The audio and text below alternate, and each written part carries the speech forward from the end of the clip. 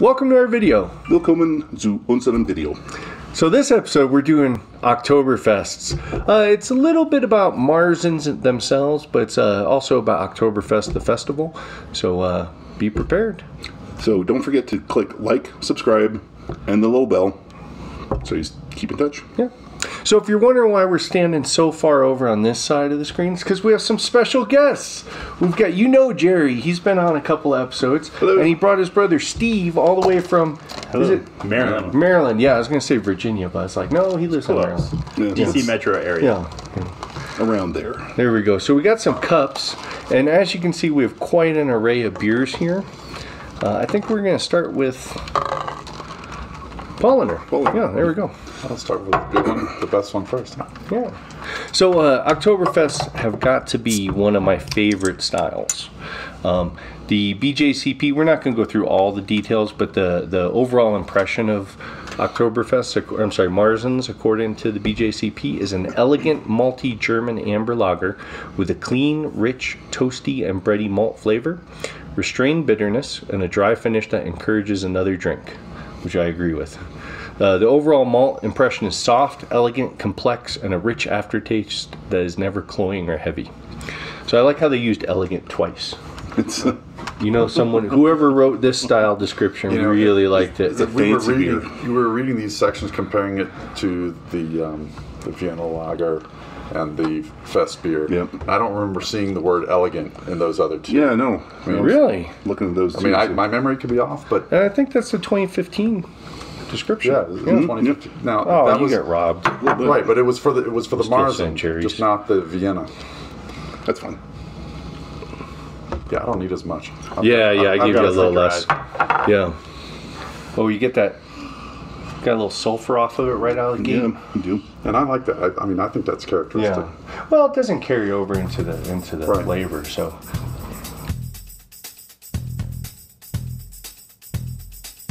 This is really good. Yeah. The bready, Yeah, that is. Yep. breadiness. Yeah, I just love that. It's sweet, but it still gives you that dry finish. Yeah. Oh yeah. Yeah. So I was asking these guys if they'd been to any Oktoberfest, and they said no. Beer festivals this time of year. But I used to frequent the Oktoberfest up in Breckenridge. That was always a good time. So I'm lucky because Oktoberfest falls in September, which is also the month our wedding anniversary is. So we always go away, and I was able to talk the wife into going up to Breckenridge a couple times. Yeah, I haven't done that yet. Maybe next year we'll do that. That sounds like a plan. This COVID thing has kind of thrown us for a loop. So Yeah, I it's don't come know up if and- they even had it this year. Yeah, I don't Oh, think they did. Yeah. Now, this time of year up in the mountains here, all the aspens are turning, and this is the best time to go up in the mountains anyway. Yeah. So yeah, if there's an Oktoberfest festival, Oh, yeah. I need to find that. Yeah. And you've got an Oktoberfest coming up on tap now, right? On That you brewed. Didn't you brew one recently? yes. Now whether that's going to really be a Marzen or not. See, that's what I want to study now. Is my Oktoberfest going to be more of a Marzen or a Vienna Lager? I'm going to have to kind of look at my recipe and then taste it and see what it really is. And some of what we were reading today, it was like, a lot of brewers don't even really care what that base style is, as long as it resembles what people think of as an Oktoberfest, so that they can market it as an Oktoberfest. Everyone's splitting hairs between styles, Right. and Yeah. whether it's one or the other. Well, that's what we were talking about before you guys came here, was that there's the Marzens and Fest beers. Right. And the Fest beer, from what I was reading today, is I guess the Fest beer is actually what they now serve in Germany. That's what they serve at Oktoberfest. Exactly. And the Marzens are what they kind of market to the Americans. Right. So, and Fest beers are lighter, they're not as amber. And so, wow. Yeah. That one was filled right to the rim. Yeah, it was. Yeah, well, That's what I like. 'Cause you know what they oxidize. Yeah, these you can fill up.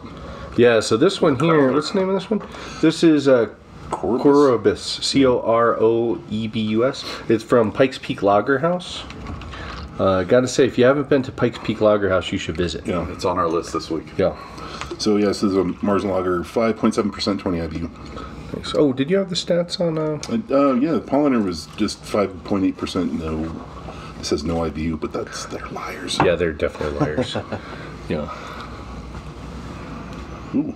Yeah, and I was just, when you were talking about the malt bill, I was just thinking that I thought I read somewhere, I can't remember if Oktoberfest are made with Munich malt or if it's Munich and Vienna as well, but there's like some competition between Munich and Vienna malt because they're both, the technology to malt it like that both came about at the same time in two different locations. That's interesting. Yeah.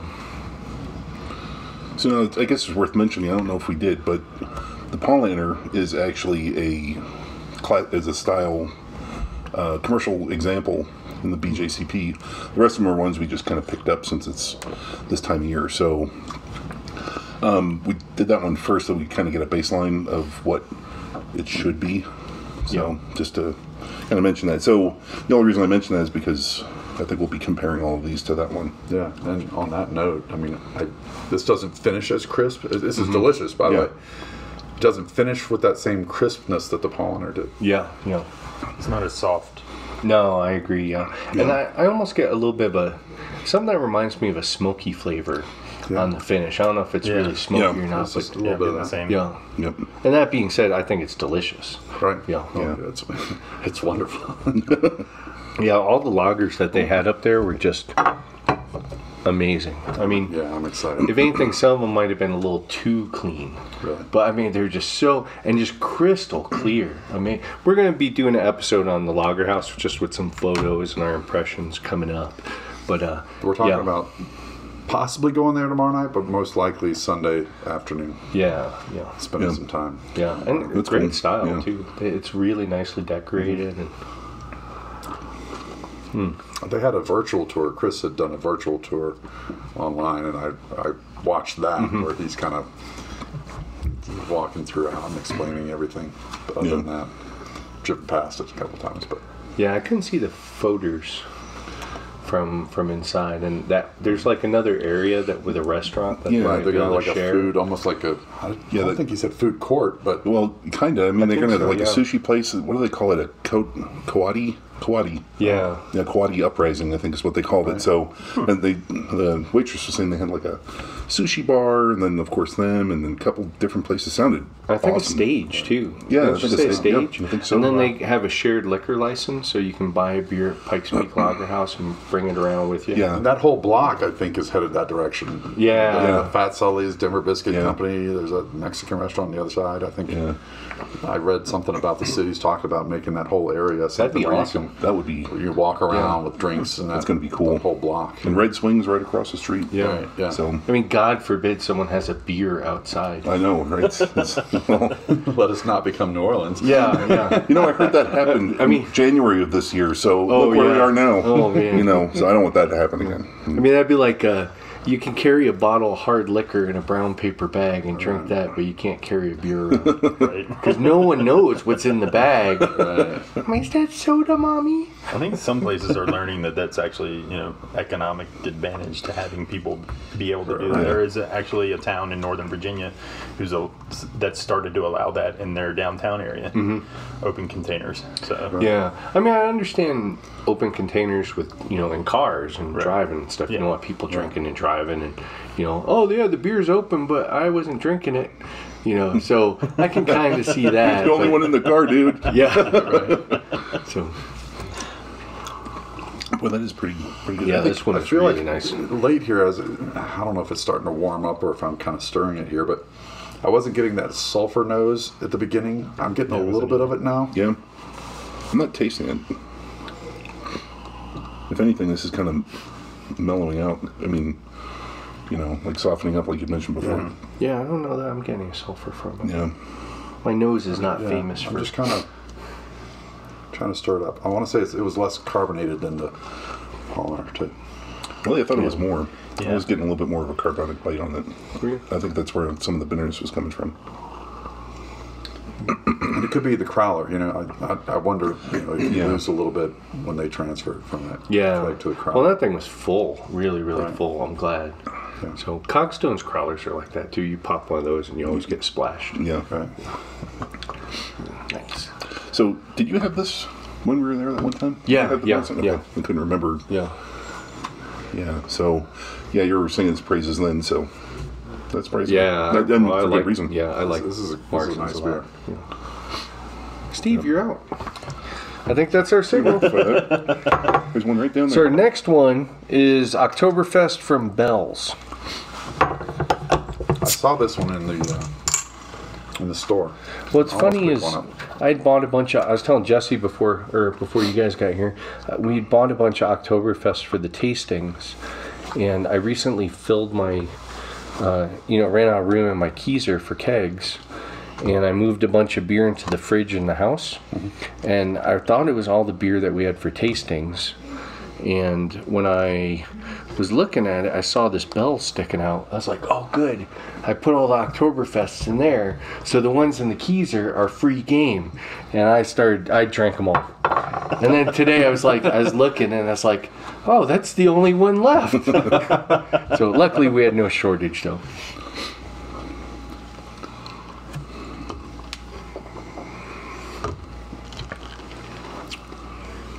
This one's a little lighter. Yeah, just A little more just copper smidge. than. Yeah. Right. Oh, I'm sorry. I'm looking at I got it mixed up. Yeah, Pikes Bell's Peak's more is copperish than Bell's. Bell's Is. a bit lighter. And for these Marzens, I associate that darker copper color. So you're reading about the fest beer. I'm thinking that a lighter version of an Oktoberfest would be more of a fest beer, is what I'm thinking in my mind. I think that's exactly right. Not to say that this isn't a Marzen, but is it? Did it say it's actually a Marzen? Well, Oktoberfest. I think Yeah, it is. Oktoberfest. Marzen, Yeah, yeah. okay. Some of them just say Oktoberfest, but I think you can use Marzen Oktoberfest. I feel like it's drinking more like a fest beer though than Yeah. a A little Marzen. lighter. Yeah. Yeah. It definitely, to me, I get more of a toasty note from it. And more grain flavor. Mm-hmm. And I'm a fan of this one too, as well. So That's nice. The first one and this one reminds me of a lot of those beers we had in that Costco holiday German beer pack last year. Yeah. There's just something about that crispness you get out of well, those they're lagers. also- And I'm getting they're that just crisp clean, flavor yeah. on it. Yeah, that Yeah, clean, and- crisp. and all of them had a really strong grain flavor to them. Yeah. And I'm tasting that grain right here. And it's This is definitely grainier. crisp. Would you guys mind if we paused filming, finish these off? Yeah. Okay. Yeah. We'll be right back. We're back. So, our next entry is Wibtoberfest. This is from Wibby Brewing. Have you had much from Wibby Brewing? Wibby. I've had some Wibby. They've quickly become a favorite with us. They're I think they only do lagers. Yeah. Rare I had and Wibby. they're- I feel like I know we where had are it they at located? GBF. Oh, they're up in GBF. Denver. Okay, and different. Yeah. Yeah, they only do lagers and they do them well. The Dunkel. I think. Yeah, with the Moondor Dunkel Yeah, we the raved Dunkel's- about. oof. Yeah, And then that's- I think I got is it a Maibach? We got another one at home too. It's a nice copper color. Yeah, that's a nice color. Here, I'll give you the rest of it. Thank you. Yeah, that's very nice. So this one is 5.36% ABV. Man, that's very That's exact. very precise. 5.367285. I like their precision on this. Is like, Yeah. And then 24 IBU. When I put ABV on my homebrew, I always put a little tilde. Oh, Before, approximate. In my notebook, It's I do about that. 5%. Yeah. I don't want to waste the character space for my little labels on You the. need to do that for your golden than stout ish. that you brewed. it's sweet, Yeah. not very crisp, which is Not quite as malty It's either. not as crisp. Yeah. I mean, I feel like I get some bread type flavors, but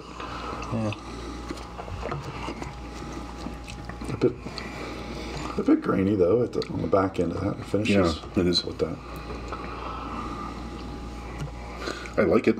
Yeah. Yeah, I think if I wasn't having it next to Yeah. all Right. of the others, I mean, because so far, I'd have to say this is probably my least favorite of the ones we've had so far. So But if least I- favorite because it's not strictly. It's the most derivative from an Oktoberfest. Yes, the farthest from. Yes. Yeah, derivative. Yeah. Yeah. I'm using Today I learned. Jesse's like a word of the day calendar, walking, talking. Yeah, it seems a little too hoppy.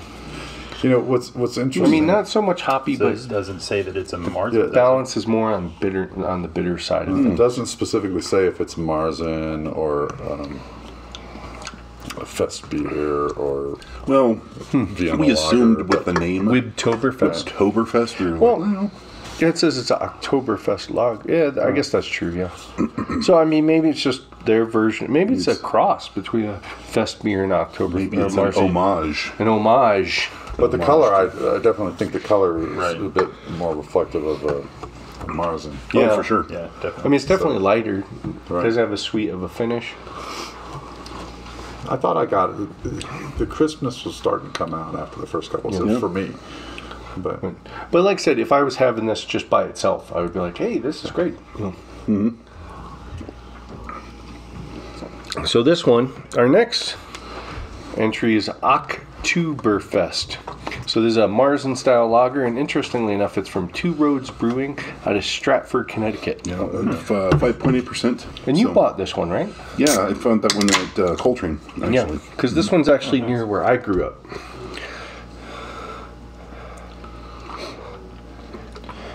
Now that I think about it, I've had some other Two Roads before. Have you? Yeah. Overall impression? Honestly, don't remember. Yeah. probably But I one of just those know the name and I know I've had it before. So. one of those days where you Just not had this one. 85 different beers. Yeah, maybe. Yeah, you guys Tasted are 85 going. different. You guys are going for 100 this weekend. Is that correct? We need to Or 100 this go week? back and count. Yeah, Maybe for the week. for the week, I think. Yeah. This one smells hoppier.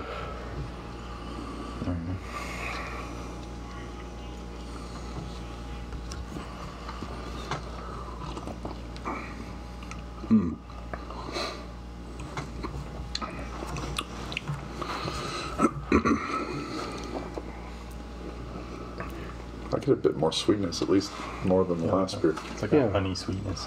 Yeah. Yeah. That's it. Yeah, it was a little odd to me. Yeah. Yeah, that is. And it really sticks to your tongue. Yeah. But again, I think it's one of those words.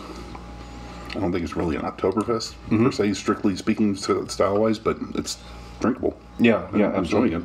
So you were going to talk Lighter about the difference colors, between yeah, it is. Marzens and Fest beers? I don't think we did. Oh, did we? Okay, never mind. This is a lot lighter. In Was I color, here too. for that? Yeah, it's, you're physically here. You may have been checked out for a little bit. I don't know. Petite mall. Just, like, okay, I'm back. Yeah, the color is a lot lighter. Yeah, it still absolutely. says Marzen style lager, so it's when we're talking about the difference between the Fest and the Marzen, it's like it's a more really yellow. blurry line. Yeah. Yeah. I mean, I would call that more yellow than Yeah, it's Amber. a yellow side on. more golden than amber Yeah, until you hold it with something behind you. right. It looks very orange. Yeah. It's got a greenish tint to it.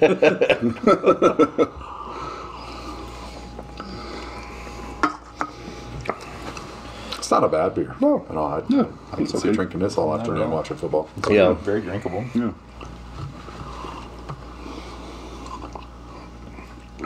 Yeah, I mean, when we're going through a bunch of beers that are the same style, you kind of tend to get a little picky. Yeah. And it's easier to see the differences between And us. I'll say it's a pretty can.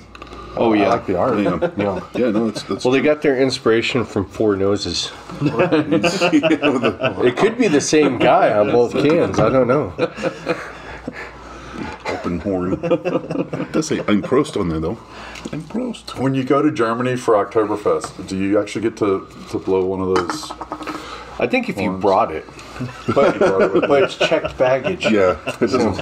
I don't know how all those travel, honestly. I wonder if they make like hand carts for 'em. So, you guys want to hear my sad Oktoberfest story? I actually went to Oktoberfest when I was in Germany. What? I actually Go ahead. went there, and they have the giant steins, and we're like, that would make a great souvenir. And of course, you're not supposed to do that, so we, stuffed them in a backpack, and we took them home and wrapped it up and shipped it home. And I was leaving Germany, and it broke. Oh. I was so sad. So I had an actual, honest to God, giant 2-liter Oktoberfest stein that broke. So you're not supposed to use them as souvenirs? Well, no, they would like those back. I mean, they're not supposed to keep I'm sure you can buy them somewhere. Okay. I wasn't going to buy them. I got you. So you pay a talk. ticket, and you get the stein, and you're supposed to give it back to You them. stash the It's like stein. it's like at a bar. I mean, you're sitting at a table, they bring you a stein. And Gotcha, you drink okay, it, and they okay, come and gotcha. collect the glasses and wash them and reuse them, I'm sure. Stashed it in the man purse, and karma caught up with you before you. That was probably what it was. It was Yeah. karma. Yeah. Or in a cargo pocket. What's wrong with that guy?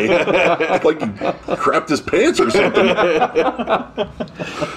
So yeah, when I went to Although at Oktoberfest, that's not. that's not I saw unheard that. of, yeah. But not till later in the evening. Well, yeah, that was later in the yeah. day for sure. Yeah, in Breck you can buy a stein, but you don't need to. And Oh. but, I thought you had brought your own stein and kind of travel around. I Yeah, don't know. How about the boots? Do you have to have your own boot, or do they serve those too? I don't know if they do boots. I don't remember. This was 20 years ago. All my experience from boot is from that. What's that silly beer movie? Oh, the beer fest, didn't Beer it? Fest, is it? Where they have the is drinking that the name? competitions? Yeah, and they drink out of the boots. And Yeah. Yeah, I saw it so once. It was a pretty dumb movie, but that's I all my related to it. experience. Yeah. But they weren't savoring any of the beer. But so our next beer here is Haas from Great Divide. What's Haas at? There we go. It's 6.2% ABV and 27 IBUs. You got a third cup. Where'd the third cup come? that's his. Is he trying to infect you? Probably. Boy, that That's the way you're colored too. honey sweetness on that one is just remarkable. Yeah. Really sticks with you. Oktoberfest. Oktoberfest. That just sounds gross. October. What is that? That's an Oktoberfest. I gotta get it removed. I gotta go see the doc about my Oktoberfest. I'm curious about the name of this beer. Why Haas? He's got an axe. Yeah. What is the association with loggers and lumberjacks? Isn't there some sort of Is there an association with that? association I don't with know. Maybe not. Yeah, I don't know. Maybe just in my own muddled brain. Lager. Oh, there you go. That's what it is. Yeah. Yeah.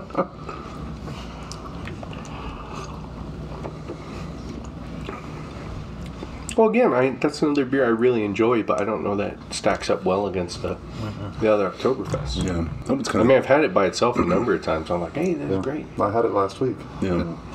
I thought it was decent. That seems kind of sweet too. I don't know if that's a holdover from the Two Roads or if it's something with this one.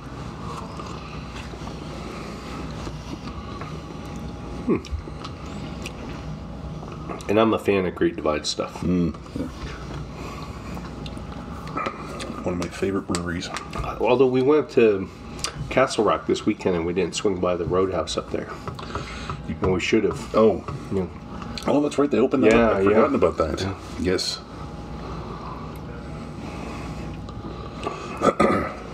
Okay, so our final one is from Four Noses.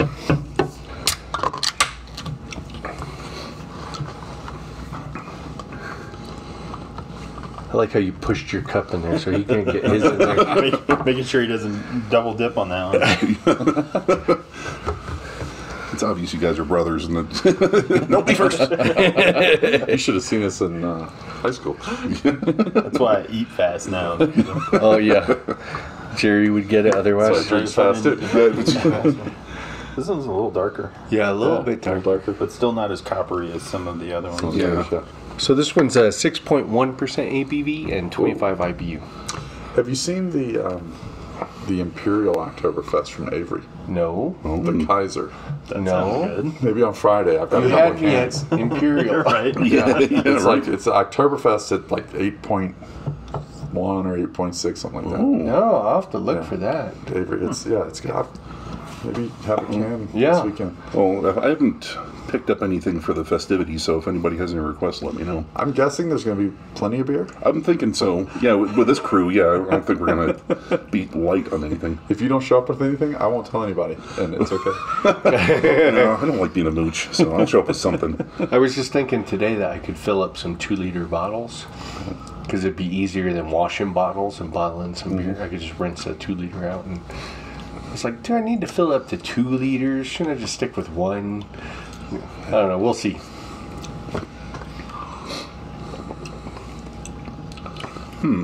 Or if my malt sensory has been destroyed. I'm wondering because as we've gone through, We should go I'm getting back. less and less malt. We should do the IPA trick. We still got a little bit of the Pikes Peak one. So, to be honest, I think we had one of those before. I had one of those last week or something, and I wasn't. Yeah, we're real keen I on wasn't it. super impressed with it, which is something for me to say about Four Noses, because normally I like all their stuff. So this one was kind of That tastes just as malty as it did before. yeah. I think the Four Noses, it tastes. I feel like it's at least holding it side by side with the Haas. It's a little bit sweeter, maybe. The Haas, going back to the Haas, tastes a bit more crisp. The Haas does. Yeah, It's a little bit I more. can see that. With the Haas, there's a little bit more of that carbonation. What do you call that in your mouth? That fizzy. Yeah, yeah. I think the Four Noses has some hop flavors, or some just some hop flavor that's trying to come in at the end, Right. but it's not enough to really assert itself. And I'm just kind of making it, or picking up as kind of a strangish flavor that doesn't quite belong in there. Right. Sweet. Yeah. So if you have an Oktoberfest or a Marzen beer or a Fest beer that's your favorite, go ahead and let us know below. Leave a comment anywhere, the blog, the YouTube channel, anything you want. Yeah, email us, Twitter. Yeah. Cool. Yeah, for sure. Smoke signals. Yeah. Just Cans of beer with messages written on them. throw them through Mike's window. No, don't do that. Did you guys have anything you wanted to add? I don't think so. No, thanks for having us. Oh, no, Yeah, thanks for thanks coming. thanks for showing Absolutely. up. Really Definitely. appreciate it. Thanks for the invite. I'll look forward to Being another on next episode one. at some point. No, yeah, absolutely. So, well, cheers. Cheers. Cheers. Cheers. Clink, clink, clink, clink, clink. Thanks for watching our video. Check out our website at coloradobrewtalk.com for more great content. While you're there, be sure to leave us a comment or drop us a line with your thoughts. You can also find us on Facebook and Twitter at CO Brew Talk, or follow the links below. Make sure to like this video and subscribe to our channel so you don't miss any future content. Or episodes. As the case may be.